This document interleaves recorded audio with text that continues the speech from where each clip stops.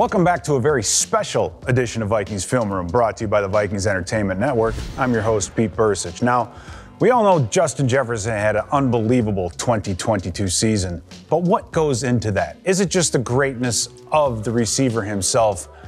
What about the people around him? The scheme, the new coaching staff, the new offense? Well, let's take a deep dive the way only Film Room can and let you know exactly why Justin Jefferson had an incredible 2022 campaign.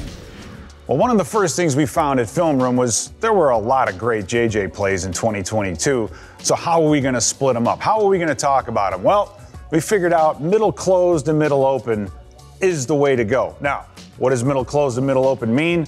All we're looking at is whether or not there is a safety in the middle of the field. If there's a safety there, it's middle closed. If there's two safeties deep, neither of which are in the middle of the field, it's middle open. Let's take a look at how we attack this and how JJ just brutalized teams that wanted to sit there and play middle closed against them. On this first one right here, first notice a reduced formation. All the receivers, everybody's inside the numbers.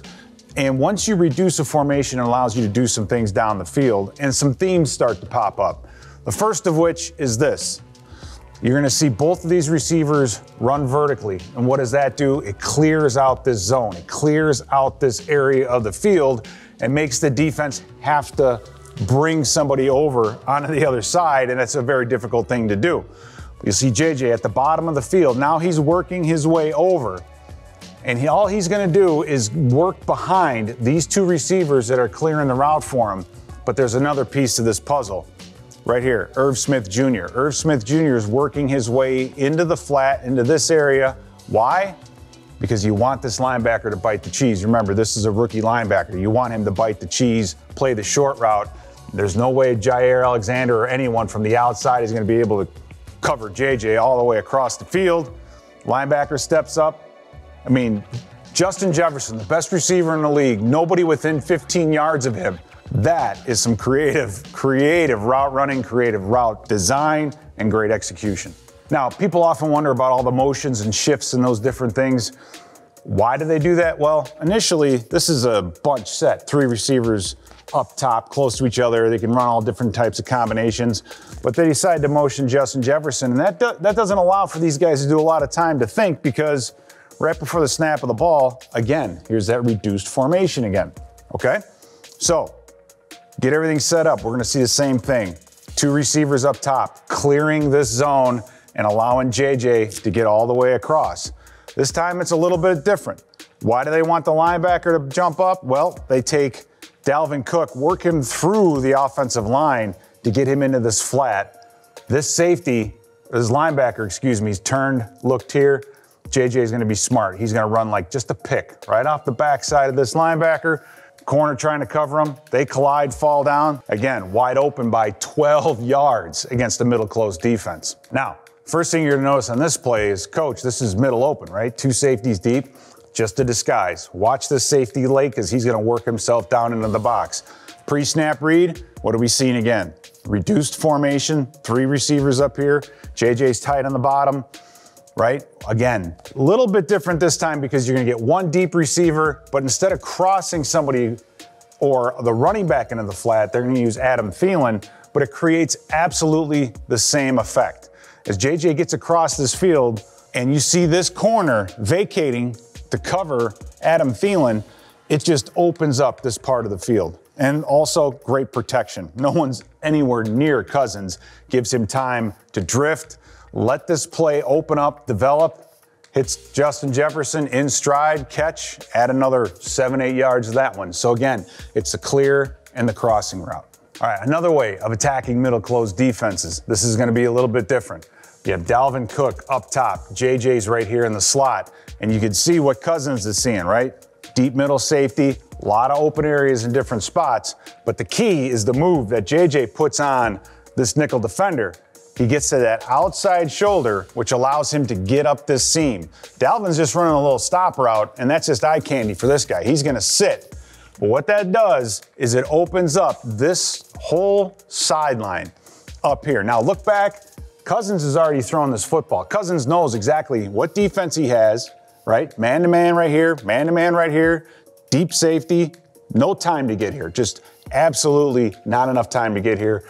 Cousins knows right where he needs to throw it. He's already thrown this football.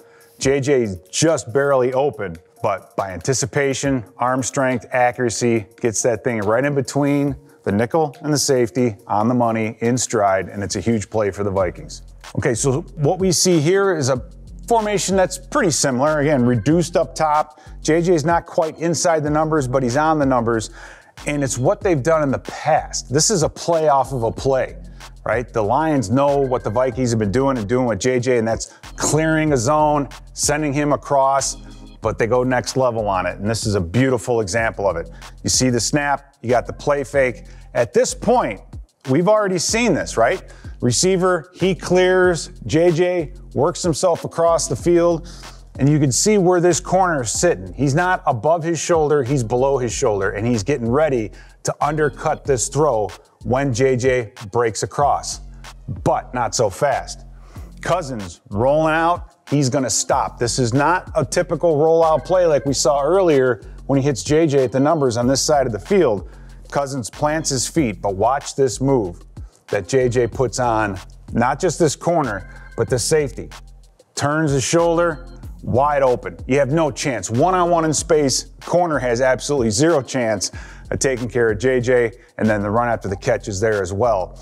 But just beautiful architecture to get him open. All right, so we've seen JJ across the field. We've seen JJ bend it back to the sideline. They just don't know what to do. And it's difficult now to cover JJ with two defenders. And this is a perfect example of just his physical skill. This is a skill play. This is not a move play. This is just the speed of Justin Jefferson. The first thing you notice is that when this ball is snapped, this nickel defender is on the inside. He's trying to take away any low, shallow crossing route by JJ. He's going to give up the outside, but take away anything across. But you'll notice this free safety back here. He's not looking up top. He's looking right here at Justin Jefferson because they know that's the guy that they have to take away. But watch this. JJ gets up to about the 40-yard line, and here's that spot again, right? The corner, inside, safety, over the top. Is he going to go across the field? Is he going to plant his foot and like the last play and work his way to the sideline? Neither of these guys know. And hesitation kills you in this case because JJ just turns on the jets. Look at this throw, right on the money, over the shoulder. It's damn near impossible to stop this guy in open space. All right, against the Miami Dolphins, we saw a lot of single high safety, but they played a lot of man-to-man, and it took our coaches a little while to figure that out before they ran the perfect route for it. And this is the perfect route for man-to-man coverage. Again, middle closed, safety's deep. You have man-to-man on these three receivers, these DBs on different levels so they don't run into each other. But we're going to do this. We're going to take Adam Thielen, work his way in, and then KJ Osborne work his way in. And what does that do? That allows just a pick for Justin Jefferson and a lane with which he can run. So you'll see JJ at the snap. He's shuffling, works on Thielen, gets himself down the sideline. Again, there's that space between the inside defender and the safety. Ball's thrown perfectly in stride. JJ's able to bring it down and almost score a touchdown. If you know what defensive coverage the opponent's going to be in, our coaches, our players, they know how to pick it apart. So initial alignment, it still means a ton. Again, look at this formation, reduced. Adam Thielen is way in here. He's not out here at the numbers or on top or near the sideline. You have all of the receivers, everybody, inside the numbers. Why do they do that? Well, as a defender, you don't know if JJ or Thielen is going to come down and crack. You don't know if he's going to run block so they can attack the sideline, or are they going to take you down the field with a pass? It's all that balance, right? The balance. And so it doesn't allow the defenders to anticipate any one thing in particular. And if they do, you can make them pay for it. But what it does do, by reducing the field, opens up this section, opens up this section, and this is how we attack it. A little differently this time, not with the clear and the cross, but you'll see both these defenders are outside. They're outside Justin Jefferson down here, outside Adam Thielen up here, and right where you can't really see them, but right here sits a free safety. They want to funnel everything inside, protect the sidelines. But look at Justin Jefferson down here. It's just like a D-line play, right? We've seen with Dexter Lawrence. Oh, we've been talking about it all year.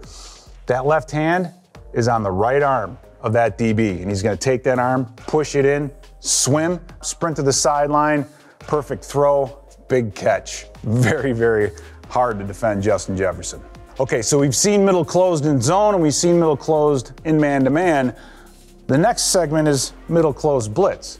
But one thing's for sure, if you're a defensive coordinator and you decide to blitz with JJ on the field, you better get there. Because if the offense can block it up, it's going to be a nightmare. Exactly what we're going to see on this play. Okay, they're going to send their two outside linebackers, basically 5 guys going. This corner knows he's one-on-one with JJ, which is why he's giving him that 8.8 yard cushion. You can't survive doing this. You're not going to be able to make a living. This is how easy it is. 2 backs in the backfield. Play action.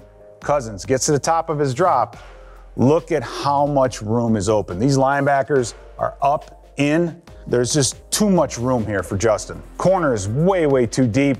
This is an easy throw and catch, perfect spot where JJ can catch it and then make a move, not take the big hit, and get the first down. Another example of a middle closed zone blitz. This time we're getting a little bit of help, but it's the anticipation of the quarterback and JJ that makes this thing work. All right, New England Patriots. Watch KJ Osborne. He comes in and checks, but he's going to leak himself out into the flat. And Cousins knows when he works himself outside, he's going to pull out this underneath defender. And it's actually this defender that needs to get into this throwing lane. You have a deep third corner. He's way, way too far off. But look at the space that this opens in the middle of the field. And Cousins, look, he's already getting ready to throw that football. He knows right where to throw it. Hits JJ in stride, and that's key because you have a missed tackle there and another 8-9 yards. So if you don't get there on the blitz, you're going to pay. This is a classic blitz pre-snap read. You have 10 New York Giants at or near the line of scrimmage, and you have this one safety way back here. In fact, he's so deep they call him the angel over your shoulders. For these guys up front, in case they miss, you've got somebody back here to make a tackle. Now, watch what JJ does. There's a couple things that are key here. The middle of the field is closed. There's a lot of area here, and then in the middle of the field. This initial move by Justin to work himself inside and then get to the outside. And what does that do? That keeps this defender inside of his shoulder. And Adam Thielen's just going to clear this zone out, and we have this room right here. Watch Cousins. He's already throwing this football. That's the key. He's not waiting for Justin to get open. He's throwing him open. He makes this move. There's no one out there. Over the shoulder, had to come back for it a little bit, but a great throw and catch. Again, man-to-man blitz. All right, another pre-snap read, right? Reduced formation. 1, 2, 3, 4, 5, 6 Giants at the line of scrimmage. Play action, suck up these linebackers. Again, look at the distance that we have here. What we're seeing that's a little bit different is that deep middle safety who normally plays center field just like a center fielder in baseball, he's cheating himself this way, and his eyes are only on JJ. And we'll see as the season goes on how much these free safeties just start concentrating on him, and these catches turn into big hits. But for now, play fake, Cousins, top of his drop. He's already getting ready to throw this football. It's just too easy. If you blitz and don't get there, you're going to get burned deep with JJ. Now with Washington, they tried to be a little bit fancy, giving a look to confuse Cousins, to confuse the offense. They have a deep middle safety, but he's way down over here. And the problem is that JJ is way, way up here. They've got no chance on this. But watch this move that JJ puts on this slot defender. He's going to take himself up the field again. Here's that little curl route to open up this space down the field.